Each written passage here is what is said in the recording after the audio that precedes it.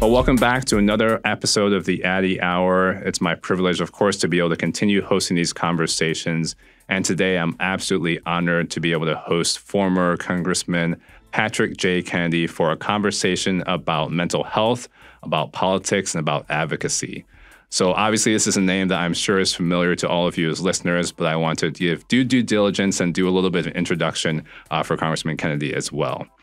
So during his time in Congress, Patrick J. Kennedy was the lead author of the landmark Mental Health Parity and Addiction Equity Act, also known as the Federal Parity Law, which requires insurers to cover treatment for mental health and substance use disorders with no more restrictively than they would for treatment for illnesses of the body. As founder of the Kennedy Forum, he now unites advocates, policymakers, and business leaders to advance evidence-based practices and policies in mental health and addiction. In 2017, he was appointed to the President's Commission on Combating Drug Addiction and the Opioid Crisis. He currently serves as co-chair of the National Action Alliance, specifically for the Suicide Prevention's Mental Health and Suicide Prevention National Response to COVID-19, and he serves as co-chair of the Bipartisan Policy Center's Behavioral Health Integration Task Force. So someone who has been about this work for a very long time.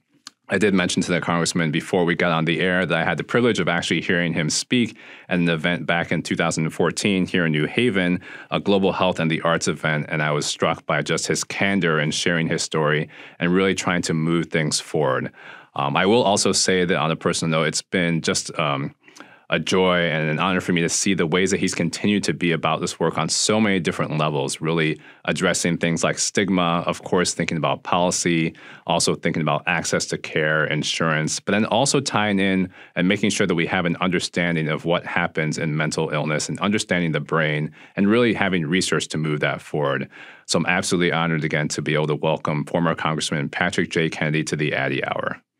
Thank you, Dr. Addy. It's a pleasure to be with you. And I just want to thank you on behalf of all my fellows who have benefited from professions of psychiatry and psychology for all you've done to try to face the challenge that we're facing as a nation by dedicating your careers and your mission to really helping people, not only on a medical level, but just really help them, build back some agency and reclaim their lives and no longer kind of be marginalized because society would do that to them ordinarily. And so thank you so much. You do have a spiritual dimension to your job, which is underappreciated because when you're restored to physical well-being, the transformations to your family and community are so enormous, but that's not often appreciated in the work that you do. So thank you for that.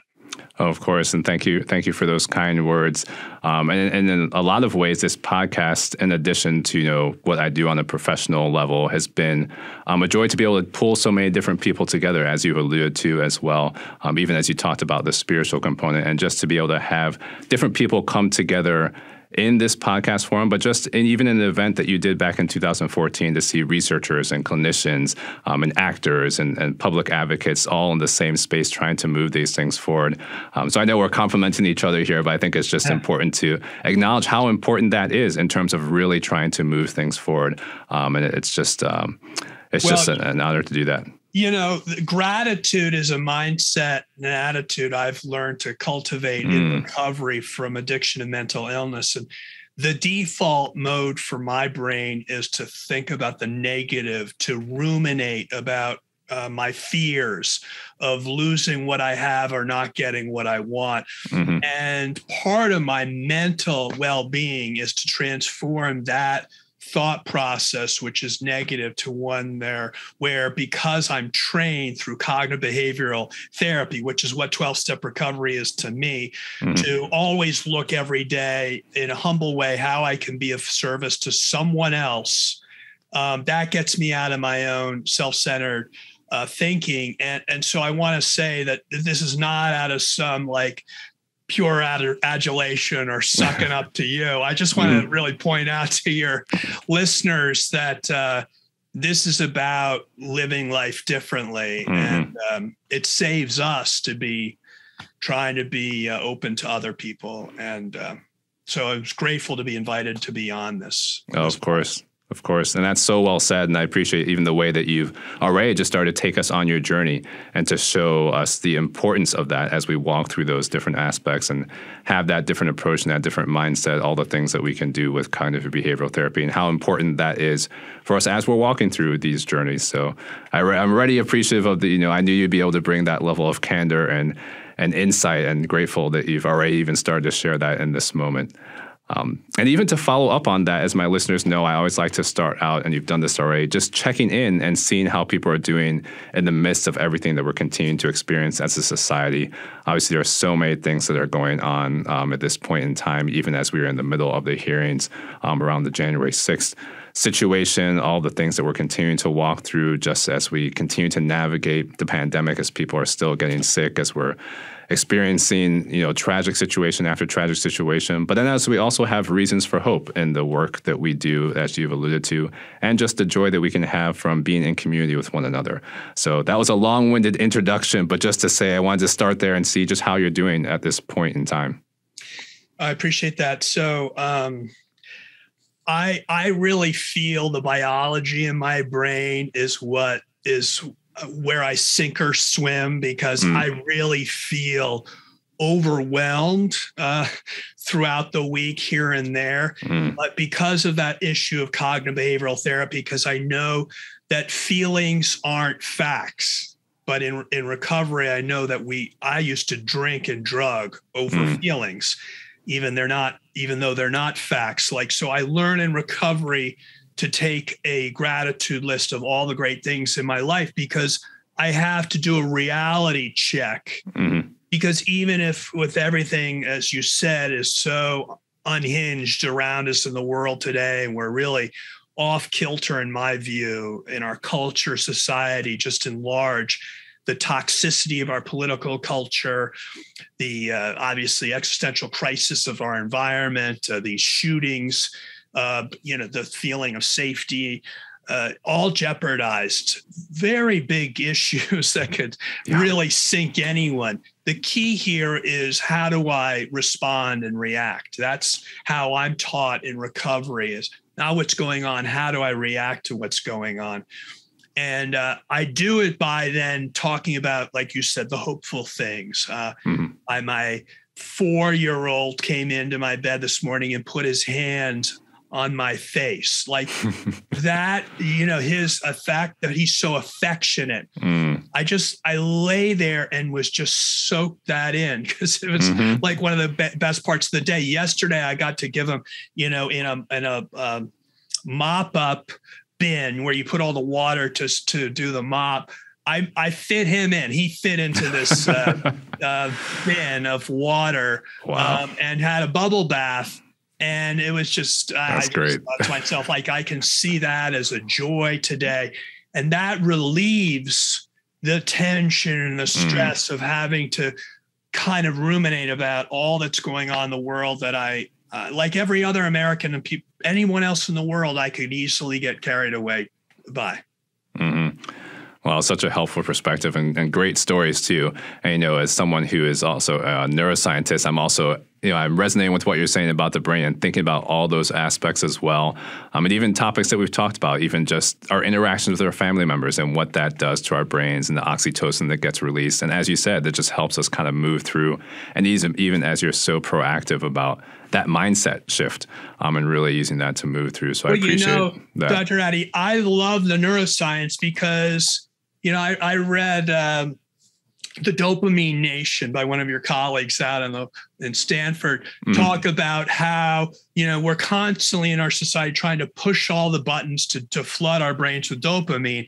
And another way of saying is we're engaged in kind of addictive behaviors to try to feed our feeling of anxiety, to medicate that. And you can do it beyond just drugs and alcohol. I mean, I'm in recovery from active use of drugs and alcohol, but I can feel those dopamine receptors by, quote, acting out in any number of the 7 deadly sins, because they give me a short burst. But in that neuroscience story, it shows me that I have a hangover, whether I have drank too much or drugged too much or act out too much on any number of the dopamine stimuli that I could try to use to self-medicate. Anyway, what I'm saying to your audience is that understanding the neuroscience really helps me think about this more than just as a philosophical issue. It explains why I want to be in recovery, because that is actually makes me feel better, right? You know, and I love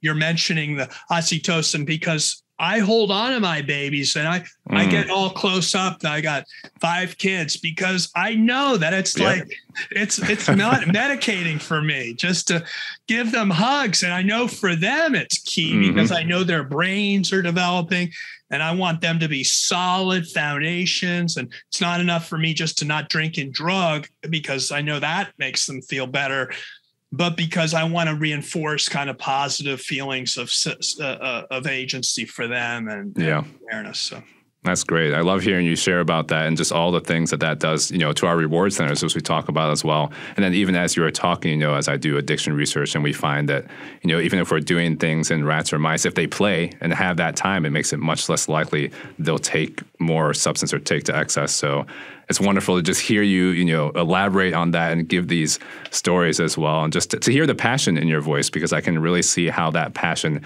has infiltrated into all of the work that you've done on so many different fronts, especially with the Kennedy Forum and so many other things. So as you've been, you know, highlighting those pieces, I wonder if you'd also just share a little bit about how the Kennedy Forum came about. What was the journey that brought you to this place? And then at some point we'll delve into some of the work that you do within the organization as well. Well, you know, I got elected as a state legislator at 21 in Rhode Island as the youngest member. I was elected at 26 to Congress as the youngest member of Congress, and then chosen to be in leadership at 31. I can guarantee you, Dr. Addy, none of it had to do with my last name being Kennedy whatsoever. It was all my good looks and personality that got me so far. Of course. So there's something very powerful about my uncle, President Kennedy's New Frontier, the message of hopefulness that he gave when he embarked on the Peace Corps, when he set a vision for going to the moon in under 10 years, which was thought of as being way over his skis at the time. And it's just aspirational aspects of his leadership. And that still resonates to people today who are looking for narrative and context. So I've woven his work on civil rights, for example, as the first president to speak about that as a moral issue, when he said, "Who amongst us would trade the color of their skin and then be content with those who counsel patience and delay?" In other words, the golden rule. How would you like to be treated? Think about what it's like to have different colored skin and be living in this country where, you know, you're still feeling as though the country doesn't accept you, and, you know, the racialization of many institutions in this country that still, you know, is so demoralizing to our friends and neighbors who have different colored skin, who don't feel fully accepted in America. Anyway, my point is that these notions are very helpful when I'm advocating for mental health. And ironically, my family was very stigmatizing on mental illness. They were real visionaries and leaders. But, you know, President Kennedy signed the first Community Mental Health Act. But, you know, he grew up in a family where no one spoke about his sister's intellectual disability. In fact, after my grandfather chose to have a lobotomy for her, and that was clearly unsuccessful, and she was kind of put out in a monastery in Wisconsin, never to be seen or heard of again. Wow. Right. That shame was so palpable in my father's life, you know, and then thankfully my Aunt Eunice, you know, finally got the approval from her brother to speak about it openly after he was elected president. And then from that came the Special Olympics, which is now in over 190 countries around the world, and transforming the view towards people with intellectual disabilities. But my point is that the silence and shame that accompanied that terrible situation with my Aunt Rosemary, which, by the way, was also fueled by a psychiatric illness. Mm-hmm. Many believe that she had a kind of form of bipolar, which, coupled with her intellectual disability, led her to outbursts that made my grandparents very uncomfortable, which is what led to the lobotomy.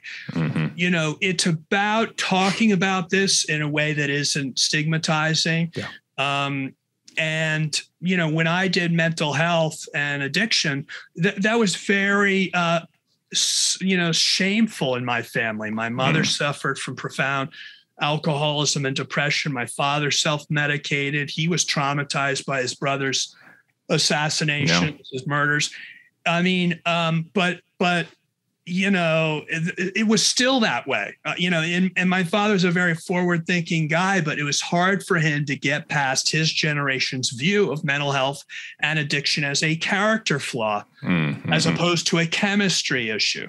And I found that in the course of my advocating, I was trying to break the shackles of living in that silence and the imprisonment, because not only did I suffer from these illnesses, as I said, my whole family did. And there was something I knew I had to do. And by the way, I didn't choose to do this. The guy that I was in drug rehab with sold his story of being in drug rehab to the National Enquirer, which outed me.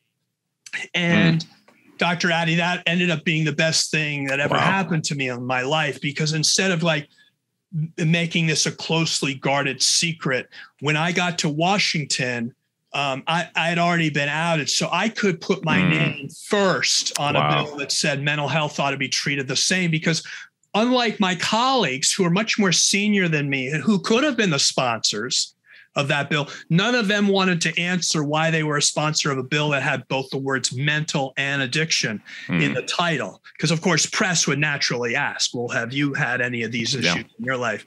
No one else wanted to answer them. But because I was a Kennedy, I was exposed early. I hated it at the time, but it ended up being one of the best things that ever happened to me. Wow.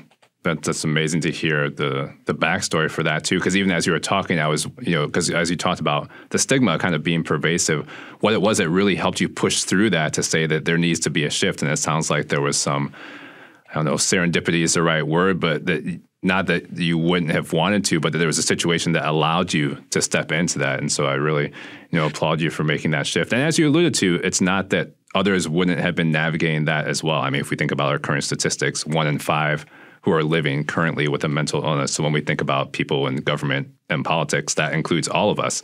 So for you to really be able to take that step and move it forward, I think is so important. Would you say you've seen shifts in the perspective amongst, when you're in Congress, amongst your colleagues for moving that forward? Because I can, reading through kind of the process of it and anticipating, I'm sure that there was pushback with that along the way as well. So what was that process like, and what have you seen shift over time? So because these are chronic illnesses, just because I went to treatment at 17 didn't mean I was done. I constantly grappled with this. And of course, I still tried to keep it secret. Because of course I assumed, even as the champion of parity, that I was supposed to be better, right? I was supposed to be okay. And of course, our healthcare system never treated my illness the way it does my asthma, which is a chronic illness and needs constant attention. It just is a kind of acute episodic treatment system, right? That doesn't reimburse for the chronic care nature of these illnesses. So that's a long way of saying when I got a DWI because my illness still hadn't, been succeeded in terms of its treatment, because these are chronic illnesses. I went to, it was very shameful, and I went to treatment, and it looked as though I was going to have to leave Congress. I got a lot of letters from colleagues telling me, that they were pulling for me, which really, folks that I had never talked to before when I was serving with them. When I got back from treatment, I went and visited many of them to thank them. And it was the first time I'd ever had them tell me about their own challenges. And then I realized I was in a unique place because I was the only one who had mental illness and addiction tattooed to his forehead, because I was the only one of their colleagues that they knew. when in fact, now I had the opposite benefit. I had the eyes on the fact that so many of my colleagues had similar challenges in their own lives and in their families' lives that none of the other ones of them knew about. Right. But I had that secret perspective, which I kept secret because they asked me to. But I met a lot of my colleagues, and some of them who told me very harrowing stories about their own family's mental illness and addiction voted against our Mental Health Parity and Addiction Equity Act. And I never outed them or challenged them on it. I did talk to them later on. I said, how could you have voted a no on that bill? I thought you told me about, suicide in your family, your daughter's eating disorder, and so forth. And they said, well, Patrick, I don't come from the same part of the country you come from. I come from the buckle of the Bible Belt. Your constituents may be all right reelecting you, but I can't be sure mine would reelect me if they knew. And then they said something even more powerful. They said, frankly, when I think about it, if my child ever felt that they were exposed, I can't be sure what they would do. Which, of course, the end of that sentence is, I can't be sure whether they wouldn't take their lives because of the shame of these illnesses. So, I mean, that still shows you that we made progress, but there's still a lot of caveats to that progress. I also tell people, like, we passed this law, but it wasn't because everybody woke up one day and said, oh, wouldn't it be a good thing that we cover the brain like we would every other organ of the body? We passed this law because Chris Dodd was a friend of my family's, and our bill in the House was the better of the two bills. And I got Chris to pass our bill, HR 1424, by writing the whole Economic Stabilization Act of 2008, which is the toxic asset relief program. In other words, the $700 to $800 billion bailout of Jamie Dimon and all the big bankers that got us into this mess in the first place with our meltdown and banking crisis in 2008. That's how we got the parity bill passed. So when George Bush signed the parity law, he was really signing it because it contained the provisions to get our country out of getting into another financial Great Depression. He wasn't signing it because it mandated coverage for depression. So, the bottom line is up until COVID, I haven't seen any traction on mental health. And since the time I left Congress till today, I have been pushing for the enforcement of the mental health parity law, really to no avail. All of the leading psychiatric hospitals and addiction treatment providers really did not put their shoulder behind this, even though this was good for them. And the reason is because they didn't want to offend the big payers, because all of them were so dependent on the Uniteds and Aetnas and Anthems and Cignas. And so it was interesting to me, the very people who should have been the most supportive were kind of the most reticent. And I thought to myself, if we can't get the very providers who benefit from this law to support its implementation, how am I going to get everyone else to support it who, feel stigmatized because of these illnesses? So we're finally getting some attention, but Dr. Addy, it's because corporate America is nervous that the great resignation and the competition for talent means that they better do something on mental health, because these Gen Xers and others, these young workforce is demanding no less. And they know intuitively that if they don't invest in mental health, not only is it a cost on their total healthcare costs in their workforce, but it's a cost to their economic productivity. But still today, Dr. Addy, we have not wrapped our arms around the full economic implications of poor mental health and the full benefits of real good integrated mental health into the rest of physical health care. And until we do, it's going to be still a push and pull to get corporations to do what's in their self-interest, to get insurance companies to get past this gatekeeper idea that all they need to be doing in this world is limiting cost and access, which is counterproductive in every way, as we know from the early data. So it's still a long ways to go. Yeah, the long haul. And I appreciate that way. I mean, that's the way you've given us just the full context. I mean, even from the early work and the strategy involved in that and how you had to, partner with others to really move things along in a certain way. But it sounds like you're also being very savvy about the motivation behind that as well. And you were kind of touching on this. Do you feel like with everything that's happened with COVID, is there any shift whatsoever or any greater acknowledgement that you think will help move things forward? Or is it still just all these aspects of resistance that you've talked about that are still kind of the major roadblocks?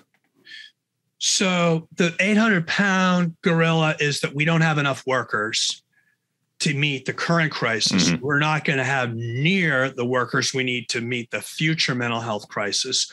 We've got a tsunami, the racial pandemic, the COVID pandemic, the economic dislocation, moving into more technical, technology-based economies, the dislocation of workers, the global implications, Ukraine, the virus, the environment.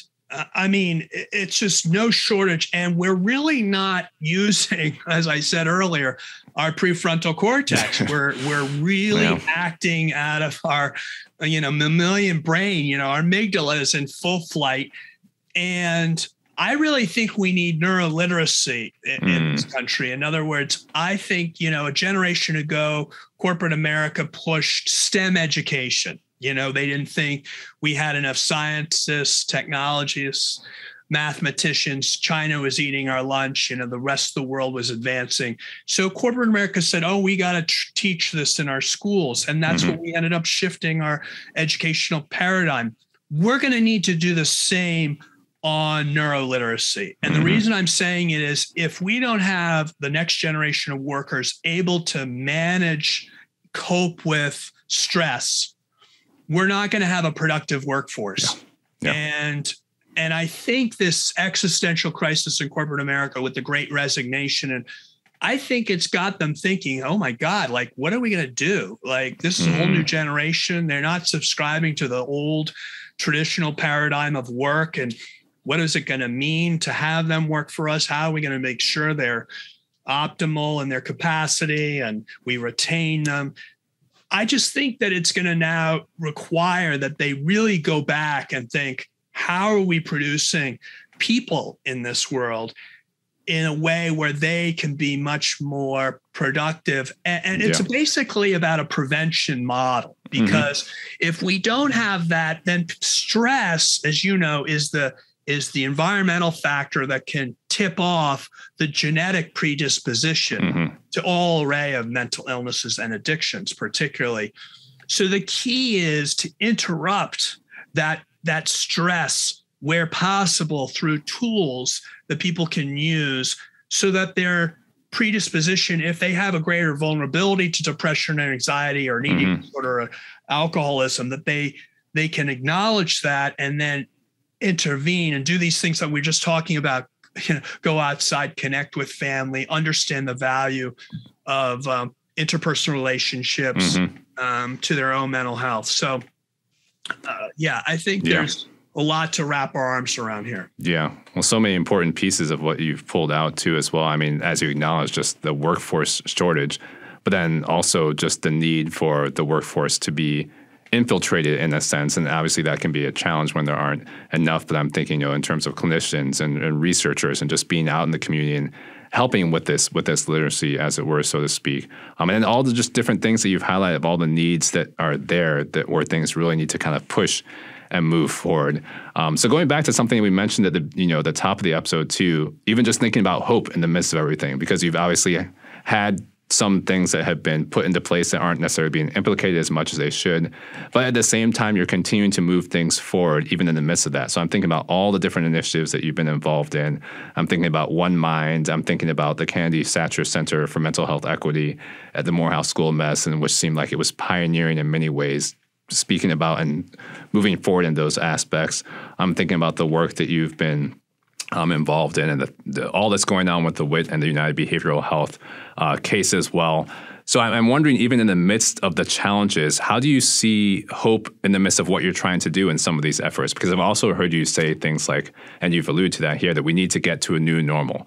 So how do you balance those two? I guess it's a little bit of a personal question, but also a little bit of a programmatic question in terms of how you just go about this work on a day-to-day basis with all that needs to be done. Well, I get on my knees in the morning. I try to humble myself and think about what my greatest purpose and utility is.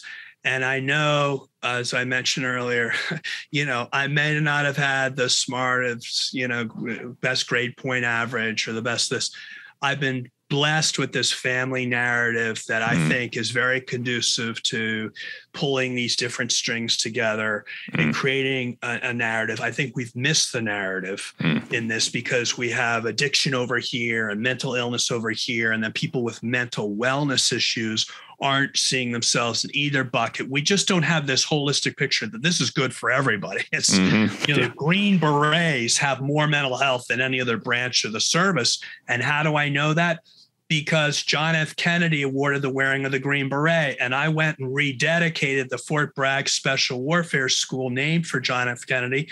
And it was at that General Hugh Shelton, first chairman of the Joint Chiefs of Staff, came up to me and said, Congressman, we have more mental health for our Green Berets than any other branch of the service. And I knew he had seen my CV. So I thought to myself, well, he's just being political. So I said, General, listen, these Green Berets, they don't need mental health. They jump out of airplanes and they hit the water and they swim underwater for 5 miles without breathing. And then they hit the beach and they speak 6 languages and they take out their target and they're reading to their kids by dinner time. I mean, they don't need mental health.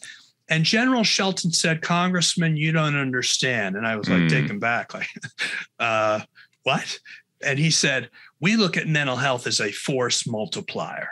And I thought to myself, brilliant. I had never heard that before. I just thought of mental health as being about deficits. I never thought about mental health being the glass was half full. Like, you mean people who are strong also need mental health? And so I asked him about it. He said, yeah, we need our special operators to work at their optimal, full capacity. And so I was like, that makes sense. And my point is that and then my family history of civil rights got me this perspective. Like when David Satcher, who I'd worked with when he was Surgeon General, was the first Surgeon General to do a mental health report, called on me after I left Congress, said, do you want to be part of Morehouse School of Medicine? I mean, first I had to say yes, because David Satcher was in jail with Dr. King amongst a lot of young student protesters at the time. And to my view of growing up, they're part of our founding fathers. They're the ones who lay the groundwork for a modern day America, where we passed the Civil Rights Act, Voting Rights Act, Fair Housing Act, Fair Employment, all of which laid the ground for progress in this country, for more Americans to be included in the circle of opportunity. And as opposed to us just being an elite selective society of just a few people who had all the power. So I said, yes. That was, 10 years before George Floyd. I had no idea, because as most white Americans, like this thing that we now saw with George Floyd was happening every single day in America. We didn't have it captured on video like it was so painfully captured when George Floyd was killed. And since then, there's been 229 additional Black people who've been killed at the hands of police since George Floyd. I only know that, I tragically to say, because I've been pulled into Morehouse because of Dr. Satcher, his relationship with my family, my relationship with him, to have a little bit broader perspective than I would have otherwise. And so I've been the one who's learned about what is vicarious trauma. And when others tell me, it's like seeing your family members killed routinely on television and these photos because of the color of their skin. and I have to go into my closet, one of my friends said, and take out all the hoodies in my closet because I'm worried my son is going to be killed. Mm-hmm. I'm saying to myself, that's not my experience. And then it dawns on me, I have a moral obligation to do everything I can, because if that were me, I can't imagine the rage that I would have if my family members were constantly stopped because they were suspected of committing some type of crime, because that's how we've racialized our criminal justice system. In any event, all of this, Dr. Addy, is not out of my personal choice. I have been born in an environment that has worked on me and shaped me, which I owe my, existence to. So when I think about what do we need to do, I think about trying to tie this together as a modern day medical version of civil rights. Because if you think about it, mental health is separate and unequal. And you think about people who suffer from mental illness, marginalized. And by the way, like Black people, shot inordinately during emergency response vis-a-vis the general population. And like with communities of color, also incarcerated at much bigger numbers, right? Than the So you've got a lot of the same dynamics. I never would have made those connections had I not had my life experiences. So when I say I get down on my knees, I think about, well, what's my job? It's to move with what I've been given. And I've been given these ways of looking at the world, which help me, in my view, advance this advocacy. And by the way, I can advance it because I got this family name. I've got connections to the corridors of power. I can bring attention, and I don't have to feel diminished because I also have depression and anxiety. I also have drug addiction. I don't have to. Whereas if I didn't have my last name, maybe I wouldn't be so racing to the door to be an advocate, because let's be honest, if people were just to look at me as someone who's in recovery from a mental illness or addiction, I could easily be dismissed. So I feel like I have, and by the way, I spent a better part of my day helping my friends get connected to care, just in the micro world. And also calling up my friends from insurance companies saying, you got to cover this person. It's your legal obligation. And they do it. But that's only because that's what God has given me to do with what I have been given in my life. So finding purpose to me is the way to find hope. Yeah. That's so powerful. I mean, so much of what you said resonates on so many levels. I mean, obviously it's sobering. At the same time, it's also refreshing. And just hearing you talk through that, just seeing all the ways that you've really just walked in community with others. So it sounds like you're not coming in saying that you have all this understanding already, but you're partnering with people who are trusted, who are colleagues, who are friends, even as you talked about Dr. Stature, and learning from people's experiences, and just the way that you have been able to incorporate that and get that level of understanding. Granted, you didn't walk through it yourself, but just even as you related to the rage that you would feel if you were in that similar situation, I would say that's so important. And even as you're sharing, I'm still kind of just processing and taking in all the passion that's there and the ways that you've really been adamant about putting it into practice and making sure that it's something that can really help us shift and move how we go about these things on a day-to-day basis. So just again, gratitude for the ways that you've acknowledged the role that you have, the opportunity that you have in walking alongside others to really make sure that comes to fruition in so many different ways. Yeah, no, I mean, of course, I've voted against Defense of Marriage Act. I was signing on everything civil rights, LGBTQ. It's politically the right thing to do, right? That's from my mindset. I have a family member, a daughter now, who's grappling with identity. I could never have imagined why the work that I did, a decade or two ago around this issue could come home. Right. So and I try to tell people, even if you haven't had a mental illness or addiction in your family, it's going to come home to you at some point. And what kind of world do you want for your loved one? Do you want to have to wait 6 months before you can see Dr. Addy? Because that's right now what it takes to get a really good psychiatric, hearing. And then what kind of therapeutic are you going to just be shipped off to some kind of one size fits all approach? Or is your loved one going to kind of get the curated best evidence-based treatment for their particular diagnosis? So I was fortunate to get great psychiatric care myself, but I didn't get cognitive behavioral therapy, Dr. Addy. And I'm very much interested in getting CBT more adopted just generally, and incentivizing that, and having kind of an Angie's List and a Match.com set up so that if I need to get care, and if my daughter, has to get some skills with eating disorders, that she's not going to someone who's just good on depression and anxiety, even though she has depression and anxiety. Like, what is it that she'll need? I want therapists that are going to be good for her, right? And right now, she'll be lucky she gets anybody, right? Yeah. Not the least of which is someone who can actually help her with her particular challenges, or someone who can help me with mine. So we need to really ramp up the delivery of evidence-based treatment, in addition to doing what the parity law says, and that is pay for it.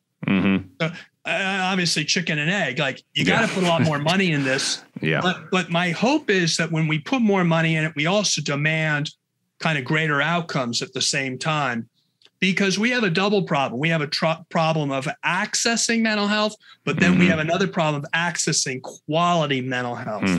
And we need to do both. And that, by the way, takes, payers, and then of course it takes providers. So it's not an either or. We need both of them to be together in this. Yeah. So challenging, as you mentioned, with some of the guests that we've had on this program too, even when we talk about, some of the severe mental illnesses and things around suicide prevention, as you're familiar with from your work, just ways that we actually, in some ways, need to rebuild the system, but what can we do in the meantime to really help things move forward?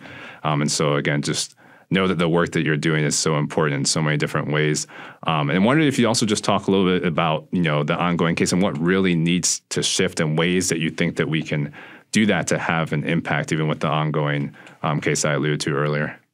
Yeah, well, we need advocacy. That's the big missing piece. Like it's not as if I don't have the whole matrix of policies already enumerated by every subcommittee in the United States Congress, like we've never had before. I mean, this is not just the purview of the Health Committee. It's the purview of the Housing Committee, the Labor Committee, the Education Committee. And my point is that it's a comprehensive approach, but what we need people to sign up, and some people will be interested in the supportive housing and the community model. Others will be about the neuroscience and coming up with new pharmaceutical interventions. Others will be about expanding and getting rid of the IMD exclusion so people can get adequate inpatient access to care. Expanding the telemental health. The point is that we just need an advocacy movement, and we need to look at what the Chamber of Commerce has done, the League of Conservation Voters, the AFL-CIO. You can name your advocacy group. They've got it all. They've got what is the uniform kind of agenda that unites all of the affiliates within organized labor. Well, there's different types of unions, but they all kind of agree, well, we need kind of minimum wage, fair labor, pensions, we need decent health care. You've got some standards, right? And in environment, it's League of Conservation Voters. Yeah, some of us are interested in air, as asthmatic, water, land. It's the whole idea is, but we have a unified agenda. These are the big issues. Yeah. Like we don't have that in mental health yet. Parity for years was kind of the singular issue that united the whole community, whether you had addiction or mental illness, whether you were a psychiatrist or psychologist. We need to bake this so that everybody sees their own advantage, and we get as I said, the 28 million Americans in long-term recovery who are, quote, anonymous, out of these church basements, and understanding that our founder, Bill W., testified in front of Congress that nothing, you can say you're a person in long-term recovery without having to acknowledge the exact 12-step group that you belong to, and still maintain the 11th tradition of privacy at the level of press, newspaper, and radio. So we just don't have a sophistication in advocacy that lends itself to ramping these issues up, because my wife ran for Congress this last cycle. I could not get a list of families impacted by this illness. I couldn't get a list of all the paraprofessionals who treat these illnesses. I couldn't get, I mean, I could just keep going on and on. Whereas if I wanted to, reach working families, I had every single union mailing list. I would make a phone call. There would be an automatic rally. My wife went out to do canvassing. She'd be accompanied with 50 other of her fellow teachers. Like, we need that in mental health and addiction. And if we don't get that, Dr. Adley, we can have all these great policies, but they're not going to translate because we don't put the money behind them and we don't put the bodies behind them. And that's what we need the most. Yeah, just to change all the way around from, like you said, to make it sure that it's, I'm thinking back to what you shared about the Green Berets too. It seemed like it was baked into every aspect of what they did. And that was really where it started and where it ended and how it just wrapped around. So as much as we need to do that on all these different components, as you mentioned, on all these different subcommittees, on all these different topics, so important in so many ways. I'm glad you brought your wife up as well, also thinking about, her role previously as an educator and how important that component is too, even as you were talking about some of the CBT. I have some clinical psychology colleagues who've talked about how they love to see some of those principles integrated into the schools from day one so that people would have these skills being taught within that system and have these skills to approach things. Because even as you mentioned, these are not, you only need these if you're starting to navigate a mental illness, but these are life skills, mental wellness that we should be incorporating. So I'm wondering, in the work that you all have done, even the work that your wife has done, how is that perspective in terms of thinking about education and some of the challenges around mental health and what needs to happen there? How has that perspective also impacted the work that you've been doing? Well, if you think about it, you got all these point source solutions for obesity or sleep or what have you. We basically need a learning management system for life where we kind of like the internet model. We understand how the whole thing works. We know how to do, Google, and we know how to do. We need to have. Now, some of us may have, how do we overcome these delusions? And, frankly, people with psychotic disorders, there is, cognitive behavioral therapy on how to, and there's even with suicide ideation. It's not just simply a matter of depression. And I know John Crystal and others at Yale have been really formative in this. It's about a particular type of impulse control that you can actually do cognitive behavioral therapy around and actually reduce the suicide rate in this country. And yet we don't use that, especially when we have people come get admitted in ERs for suicide ideation. We don't immediately say, hey, by the way, there's this program where you can dramatically reduce the likelihood of you ever dying by your own hand, because now you will have the tools necessary when you feel that desperation to not act on it. And if you could get the results in cancer that you can get in mental health by adopting these evidence-based, it'd be a no-brainer. Plus, we'd be paying for it, Dr. Addy. We have greater therapeutic interventions that could make a bigger survival difference than all of these other medical, services that get reimbursed to oodles of dollars to pay for those. So, and only move the disease burden on the margins, right, compared to what would happen in this space. So I would say that I really believe we need to understand kind of at a basic level, what's the handbook in life? How do we understand our brain, how it works? How do we maximize our own challenges? And by the way, that could apply to personal relationships for some. It could apply to drugs and alcohol for others. It could apply, to workplace issues, or it's the mechanisms that are the same, no matter what your choice of what's your bedevilments, right? And that's why the 12-step program generally is worked across gambling and narcotics and alcoholism and obesity and all, because the principles are what are universal. We need to embed that kind of principles in a learning management system that allows you to customize, if you will, those principles for you in your own life. So you learn how to break that default thinking as it applies to you. Like everyone's always after me, or they're all trying to get me, or I'm full of resentments. Well, let's think about how to dismantle that, because it's taken me offline from being able to achieve what I want to achieve. If Americans love looking better, feeling better, why not make this the thing that we want? Yeah. Because if it's happiness we're all for, right? Fulfillment, contentment, the best way to sell that is to make that sort of uniquely American consumerism apply to how do I become a better consumer for my own mental health?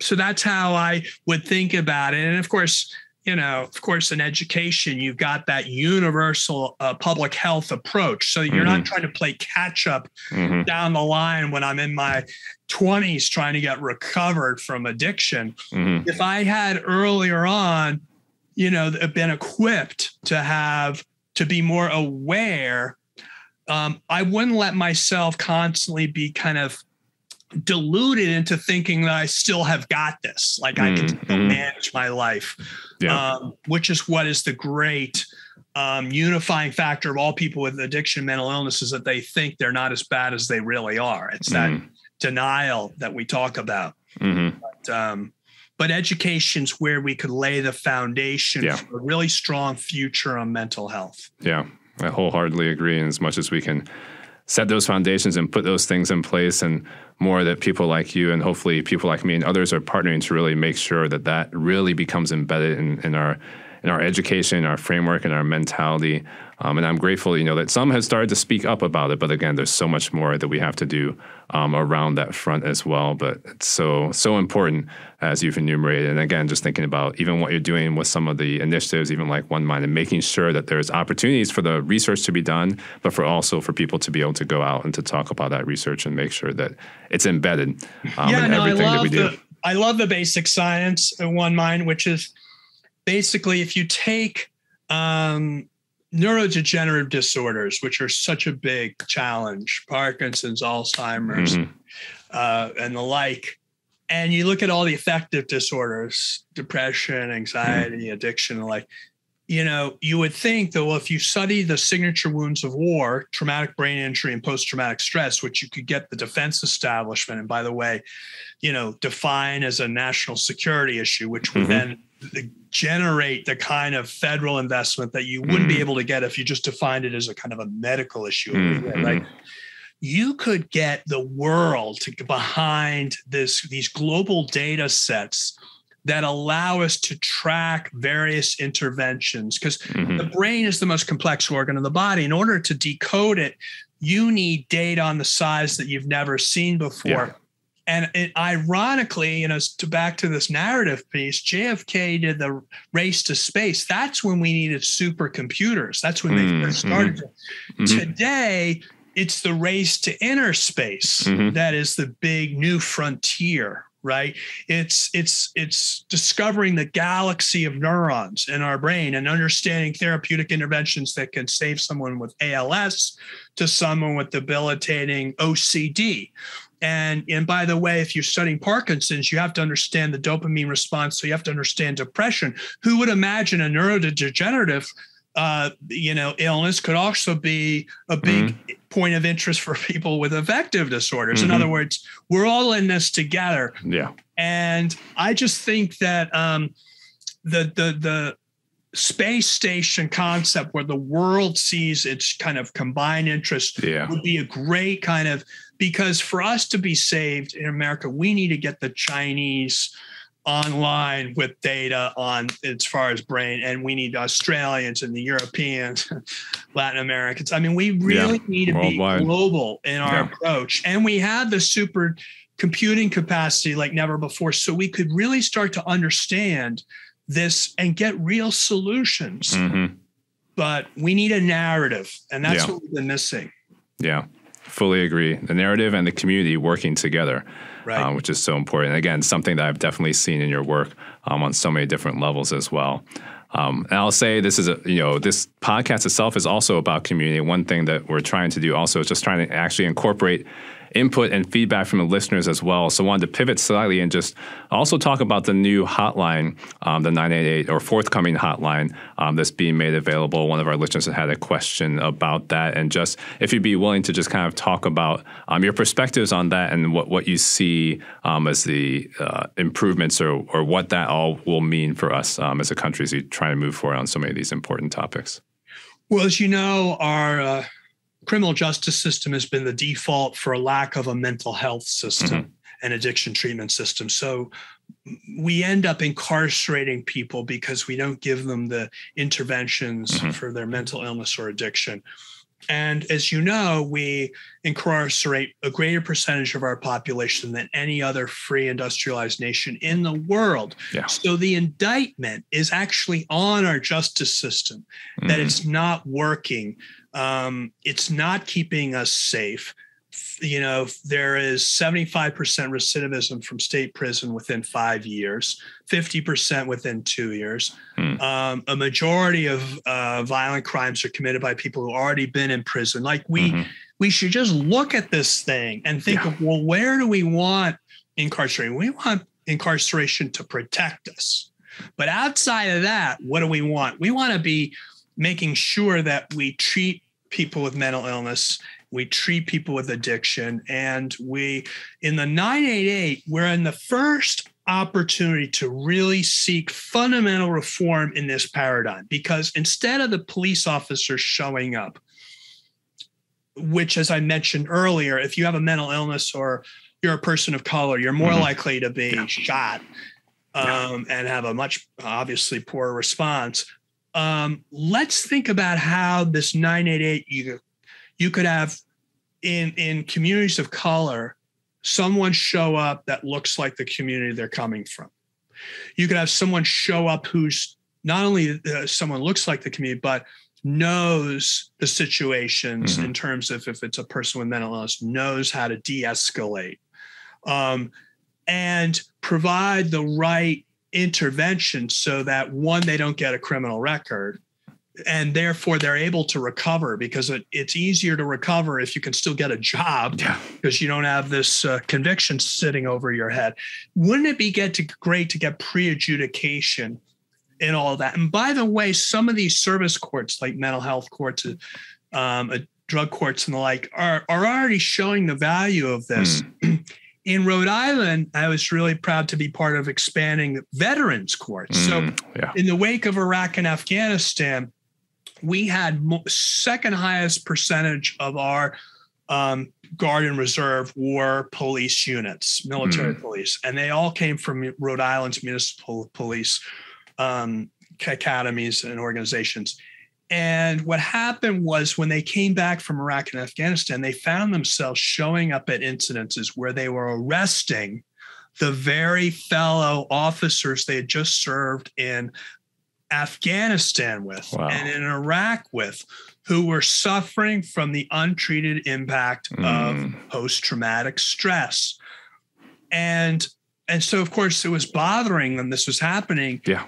And why should we be locking up one of our freedom fighters, one of our veterans, because we didn't adequately take care of their, quote, invisible wounds of war? But frankly, as you know, our response to the quote invisible wounds of war has been invisible in many respects. We've tried to ramp up in the years past, but we've been playing catch up with 22 veterans dying each day at their own hands. So my point is that we need a different emergency response. And if we have a different response, we get different outcomes down the line. So why not try to train that up? Now, to do this, you have to build out a whole continuum of care, which, as I mentioned earlier, we've so underfunded mental health all these years. We don't have an infrastructure to meet this need. 988, in my view, Dr. Addy, is going to show the pitfalls of our current system as being inadequate, because when we stand this up, everyone expects the number of crisis calls to minimally quadruple, just grow exponentially. And we don't even have the capacity to meet our current needs, let alone inviting people to use a 3-digit number as opposed to 911 to call for a mental health crisis response. And I just think the thing's going to fall down and implode on itself.